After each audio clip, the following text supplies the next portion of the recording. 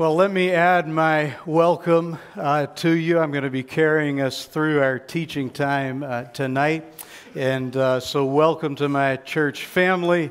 To those of you who are visiting, what an honor it is to have you spend this time. Also want to welcome those of you who will hear this across the street, as well as those who will be joining us in any other way. I've been so grateful for what Mark has spoken to us about God's love over the last few weeks. Has this series been helpful to you? Hasn't this? Yeah, it's been incredible. It has challenged me as well as encouraged me to want to grow in my quality and capacity of love. I want to love better, and I want to love more. When I was growing up in Texas, I heard an old love song by a country singer that expresses what our love can sometimes sound like or be experienced as. This song said it like this: I love leaves in the wind, pictures of my friends, birds of the world, and squirrels. I love coffee in a cup, little fuzzy pups, bourbon in a glass, and grass. And I love you too. Is that incredible? Listen to these other lyrics. I love little baby ducks, old pickup trucks, tomatoes on the vine, and onions. And I love you too. That's the way that it's got to be the worst love song ever written. Now, most of us know the difference between loving onions and loving one another. But most of us also know that at some point, something or someone is going to test the quality and the limits of our love. And so we've been camped out in what God's Word says about love in 1 Corinthians chapter 13, this love chapter, wanting to discover how God desires for our capacity to love to grow. And so I want to read those words together again so that we can continue to learn from them. Beginning in verse 4, Paul writes this, that love is patient and kind. Love is not jealous or boastful or proud or rude. Doesn't demand its own way. It's not irritable, and it keeps no record of being wronged. It does not rejoice about injustice, but rejoices whenever the truth wins out. Love never gives up, never loses faith, is always hopeful, and endures through every circumstance. Now, I cannot read those words without realizing that if that is love, then I have a lot of growing to do. We don't just start out ready to love like that. We have to learn how. And Paul is going to tell us that our temptation will always be to try and compensate for immature love with lesser things that look impressive. And so look what he says after he defines love in that way. He says to them, prophecy and speaking in unknown languages and special knowledge. Those are all the things that they were impressed with in Corinth. He says they will become useless, but love will last forever. Now our knowledge is partial and incomplete. And even the gift of prophecy reveals only part of the whole picture. But when the time of perfection comes, these partial things will become useless. When I was a child, Paul says, I love this analogy. I spoke and thought and reasoned as a child. But when I grew up, that's what we want to do with love. I put away childish things. Now we see things imperfectly, like puzzling reflections in a mirror, but then we will see everything with perfect clarity. All that I know now is partial, it's incomplete, but then I'll know everything completely, just as God now knows me completely. 3 things will last forever: faith, hope, and love. And here's the lesson we've been learning. The greatest of these is love. And so I want us to consider, as Paul puts it, how we can grow up and mature our quality and capacity to love. I did a funeral years ago for a man who had passed away in his 80s. He had lived a long life. His wife had passed away many years before him. And so I met with his 2 sons, each men in their 50s. To plan his funeral, we got together and to talk. I didn't know the family, and so I assumed that these 2 sons would have some ideas of how they wanted to honor and remember their dad. And I was surprised to find when we met to plan the funeral that each son told me in no uncertain terms that they did not want to plan anything for him. They wanted the bare minimum done to get it over with. They said he was a horrible father, a miserable man, and we do not have a happy memory of him. Can you imagine? So I planned a very simple funeral service, assuming that there would not be a large attendance for this guy. And that's when I was surprised again, when on the day of the funeral, which was in this room was more than half full in attendance. And a parade of people came down front here to talk to the sons before and after the service. And I remember sitting and listening, because I was close by, listening to what people said to them about their dad. And they said things like this: he was an outstanding businessman, they said to his sons. They said there are buildings all over the city, because this man was in construction. They said buildings all over the city stand as a testament to the quality of work that sets your dad apart. They came down and I remember one saying, no one was better at the old lathe and plaster construction that their father was involved in. He said everyone knew their dad. And they said that everyone knew they could count on their father to give a top quality product in the end. I remember some younger men about the age of those sons coming down, and they were peers. They had grown up together, and they said things like this: I remember your dad was my little league baseball coach, and oh, what a great coach he was. He really knew the game of baseball.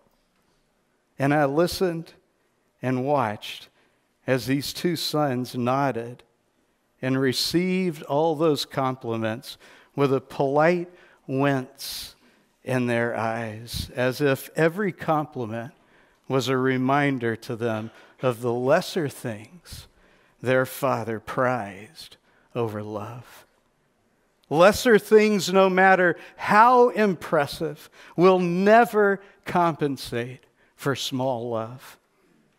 We see this in Paul's letter to the Corinthians. We see a church that is so impressed with themselves, and they have forgotten that none of it compares with how they love.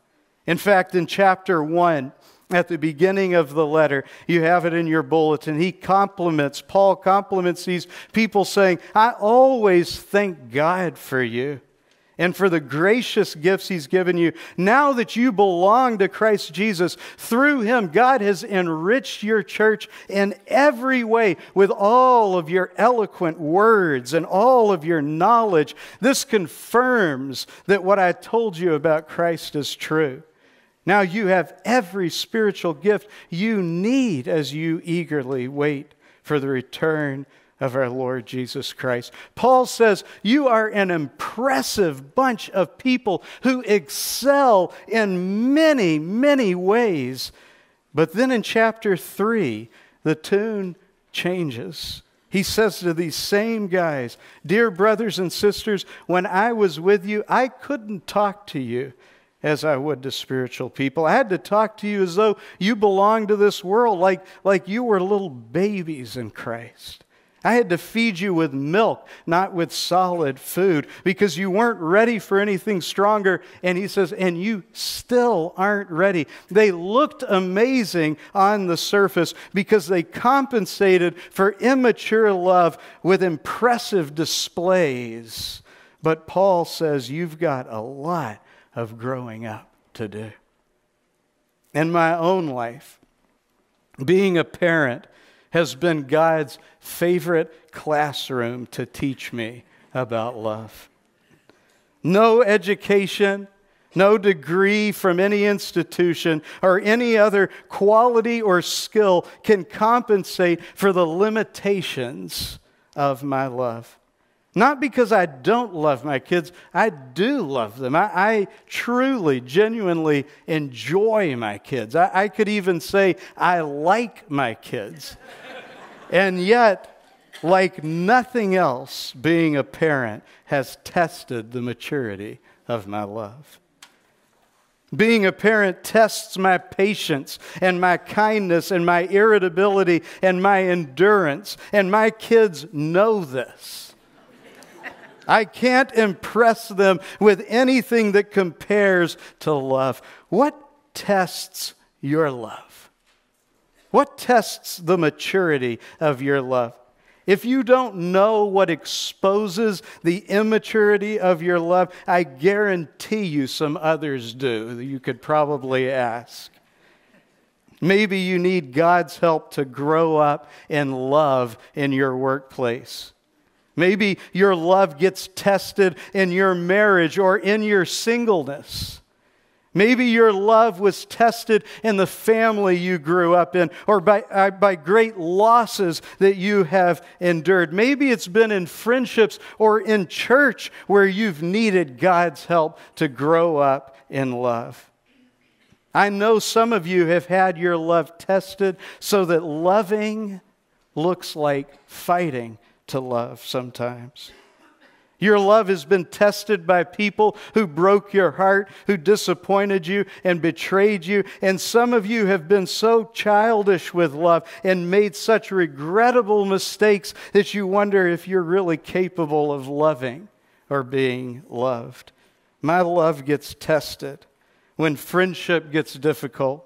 When someone's mental illness or addictions makes things complicated for me, my love gets tested. When people don't agree with me, my love can get tested by big challenges in life and by stupid, piddly little things. My love can get tested in line at the DMV. And I don't know if maybe I'm just preaching this sermon for me this weekend, or if you recognize the need for your love to grow. I want to grow up in my love. And so I want to offer you something that's been helpful to me. It's nothing new. In fact, it's very old. About 1,000 years ago, there was a young man who heard the gospel, was convinced to devote the rest of his life to serve and follow Jesus. And he had a profound impact on his generation. His name was Bernard of Clairvaux, and he wrote a book called On Loving, in which he identified 4 ways that Jesus enables us to grow in our love. And these 4 ways of loving, he called them 4 degrees of love that we can learn to enter into, that we can grow into. And this has been a tool that I have used in my life to assess the maturity of my love and to pray for God to help me to grow in my love. So I want to share with you Bernard's 4 degrees of love. You ready? First degree of love. Bernard said, here's where we all start. I love myself for my sake. That's where we all begin. I love myself for my sake. That means I'm looking for what will benefit me, and I'm looking to myself to get it. This is the lowest degree that we all kind of learn to love like this. I'm master of my domain, captain of my destiny. Now, you might not go around telling people you love yourself, but at the end of the day, everyone around you knows, and you know that the most important person to you is you. In this first degree of love, I define love as pleasing me.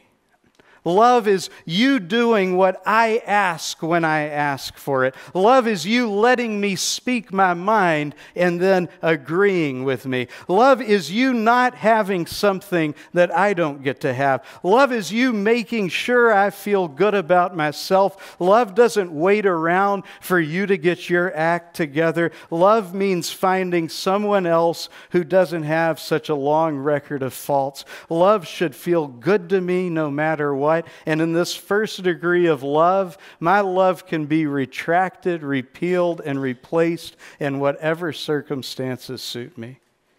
In this first degree of love, we interpret anything that's self-serving to be love. That's how we get confused about love. And we confuse other things like preference and lust for love. That's how love ends up cheap and casual. That's how we end up looking for love in all the wrong places.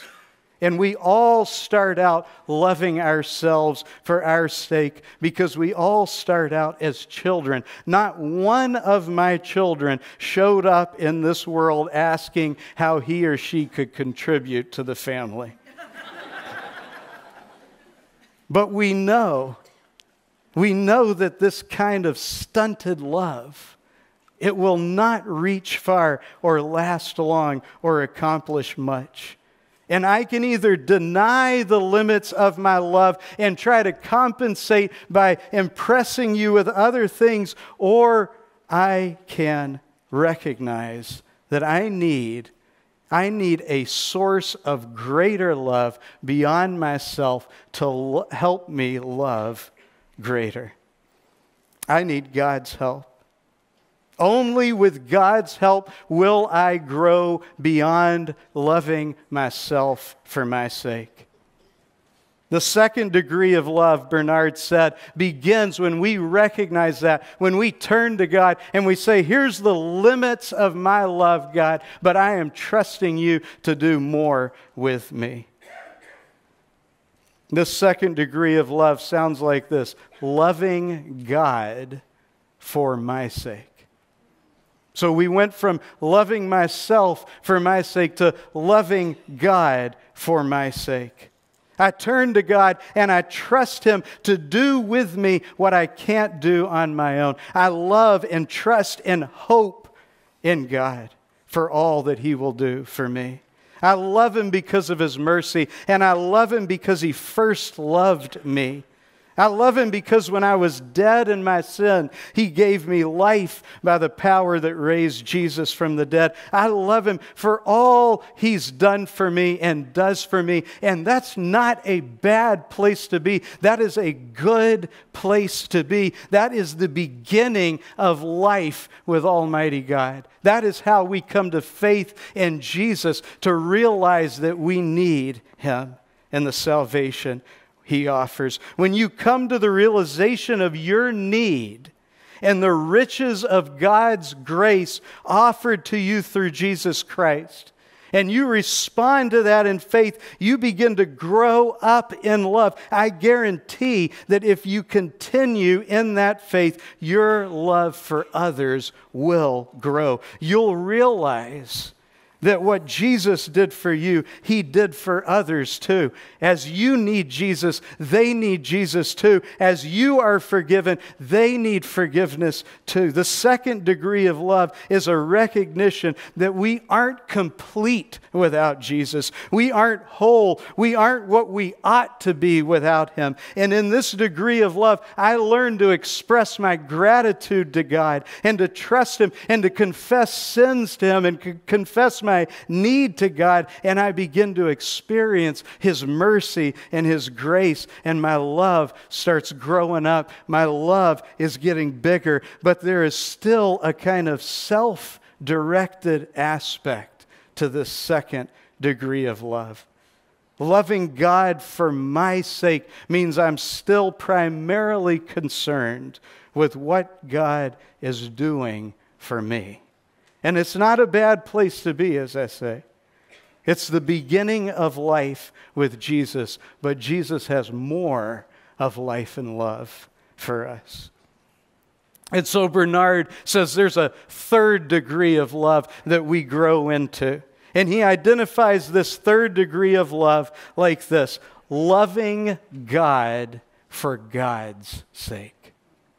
We went from loving myself for my sake to loving God for my sake. But this third degree of love is loving God for God's sake. Not just for what God does for me, but love for God because He's God.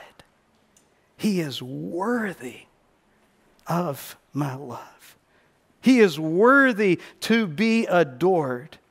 He's God Almighty, the maker of heaven and earth. An old hymn says, "This is my Father's world. Why should my heart be sad? The Lord is King. Let the heavens ring. God reigns, and let the earth be glad." I just love Him because He is Almighty God. This third degree of love is love for God because He's more wonderful than you can ever imagine. When I think of God Almighty revealing Himself through nature and through His Word and through His Son and being present and powerful among us with His Holy Spirit, how can I put into adequate words how worthy He is to be loved and worshiped and adored? Do you know that we are not entitled to anything God has done for us? And if He never did another thing for you and me, He would still be worthy of all our breath and praise and adoration because He's God. And I agree with Bernard that loving God for God's sake like this is not a grade school kind of love. It's a love that's got to mature, to see beyond the gifts of God that He offers and to gaze upon His beauty and to love Him with awesome reverence for who He is. That kind of love takes time to mature. Some of you know what I mean. You can just get caught up in awe about Jesus. What a beautiful name it is. And it's true that in that degree of love, our love grows again. We begin to see the dignity and beauty and value in others because they too were made in the image of the God I worship. My love for God makes me want to love what He loves. His mercy makes me want to show mercy like He does. The fact that he became a servant, I want to serve who He was willing to serve when He gave up heaven and came and gave His life for us. That's the maturity of love in the third degree. And Bernard has one more, this fourth degree of love. And honestly, this fourth degree of love, when I first heard it, it sounded kind of shocking to me, almost dangerous. And I want you to understand that the fourth degree is this: loving myself for God's sake. Loving myself for God's sake.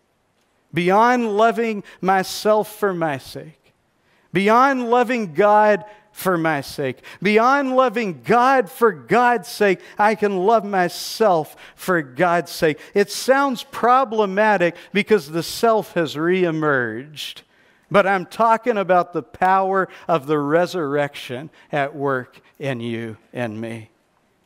This is love that flows out of me by reliance upon the same power that raised Jesus from the dead to empower you and me to love like Jesus loves. Loving myself for God's sake is a kind of commitment, a contentment, a restfulness in knowing what God says about me.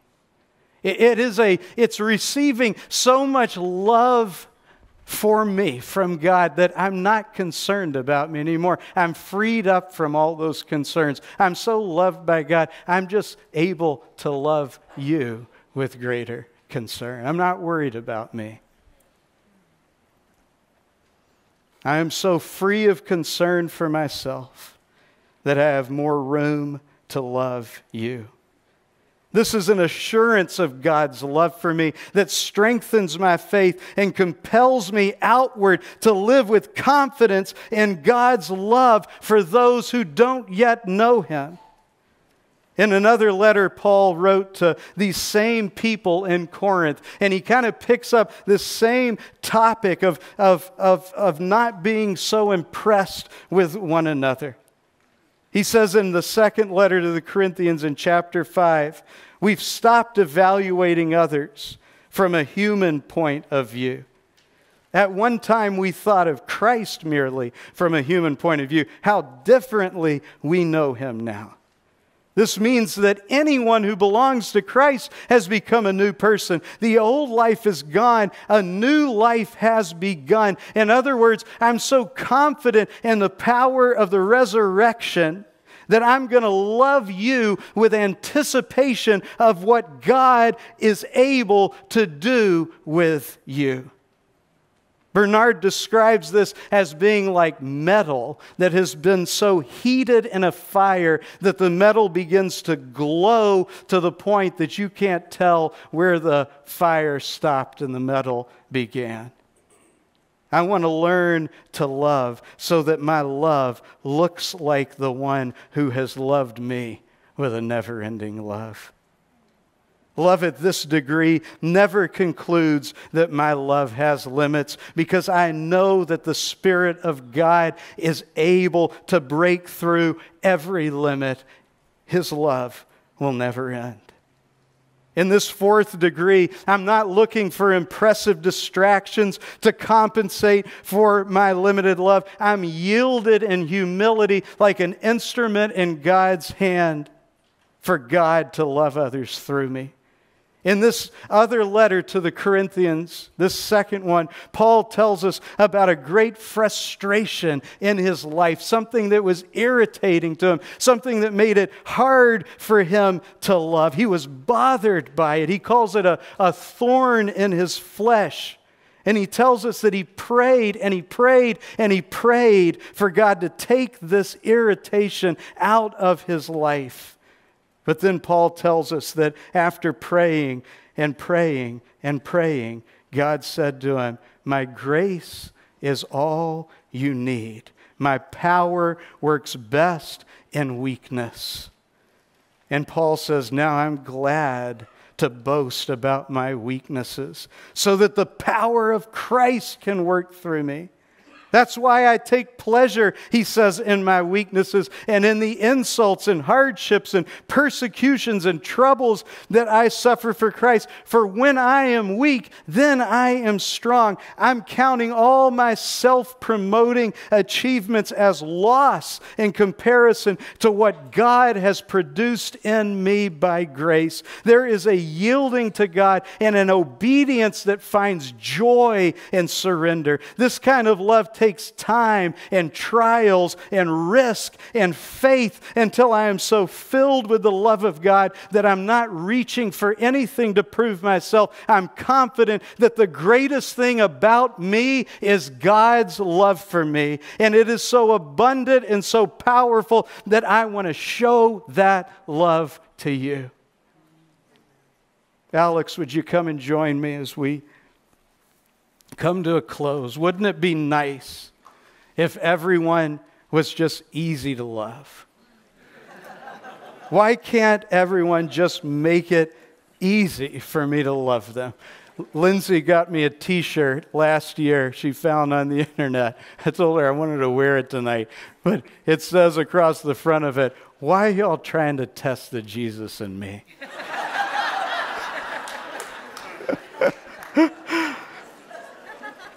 Why is it so hard to love sometimes? Because love is so much bigger. Love isn't mastered in kindergarten. It's a long, long pursuit aimed at the highest peak of human experience. Love is the very essence of who God is, and so it requires His help for us to really love. And so the more you are filled with God's love for you, the bigger your love grows for others. When you find your love tested, remember that Jesus has opened to us the kingdom of God, and all the riches of God's love have been made available to you. He loves you. And He wants to fill you with His love to the point that there's nothing greater about you that can spill out onto others. I want that to be true of me. That's the kind of church that we want to be, where people say, that church in Eagle Rock, they are welcoming.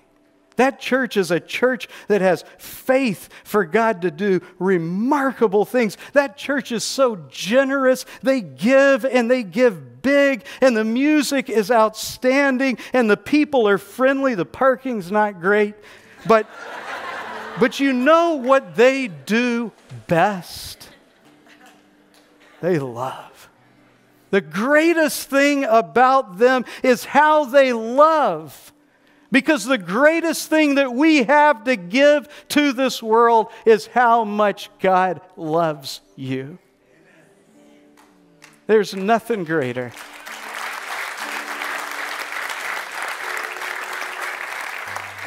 And so, join me, if you would, to ask God to help us love. If you're here this weekend, and you've never gotten past just looking out for me, but you know you've reached a limit, and you need a greater source of love in your life. If you have never received Jesus' love for you and begun a new life with God, now is the time. There is no better time than right now to start a new life with the God who loves you. And you can do that right here, right now. We're going to worship in just a minute before we get out of here. And as we worship, if you want to say yes to Jesus, I'm going to lead you in prayer. And then I want you to fill out a card that's in the seat back in front of you. You can just drop it off at the new people's table on your way out. And it's just a way of saying, Matt, I said yes to Jesus. I started a new life with God, and I want to follow up with you. The rest of us that know little tastes and flavors and maybe even floods of His love, let's just worship before we get out of here and ask Him to help us to love with His love. Would you stand with me and let's pray before we sing. Father, I love what Anahita said, that there was such joy in knowing that she could call you Father. That you, God, want to be in this personal relationship with us. To love us deeply and personally. To love us with a love that cares for us and strengthens us and supports us. And God, we want to be a church that grows in our quality and in our capacity to love. Help us with that, I pray. I pray for my friends who are here tonight, who are crossing a line of faith to say, I'm starting a new life with God. I'm saying yes to Jesus. I'm accepting Him as the Lord of my life, as my Savior. And if that's you, just take a minute and say to Him, Lord, I need you. Thank you for what you have done for me. I accept you, Jesus. I receive you as the Lord of my life. Forgive me for a life that did not honor you. Forgive me for my sins. I want a new life with you. In Jesus' name. And we can all say together, amen.